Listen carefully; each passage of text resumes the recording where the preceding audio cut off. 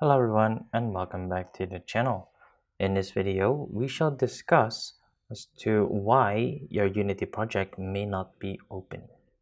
Now, the first thing that you can go ahead and do is to just go ahead and make sure that all of it is up to date. So this could be to do with your Unity Hub. So as you can see right here, there is an update on my side which needs updating, and also to go ahead and check your installs as well. So go ahead and make sure that the Unity application corresponds or meets to the same version of Unity that you're using. So as you can see here, this is 2022.3.20 F1.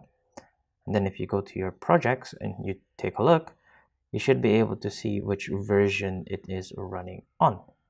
So if it is not the same, then there might be some compatibility issues, or that the updated version is not backwards compatible, or some form of issues with your code.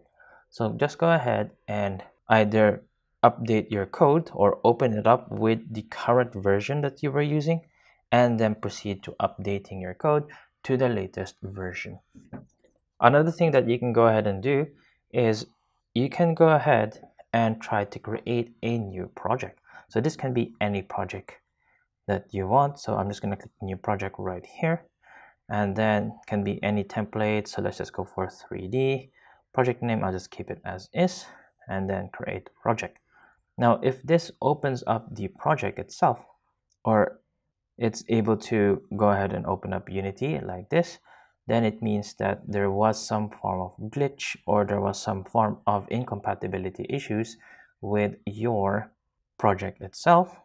But if it doesn't open like this, then that would mean that there is an issue with the actual hub itself, or an outdated component in terms of your project itself.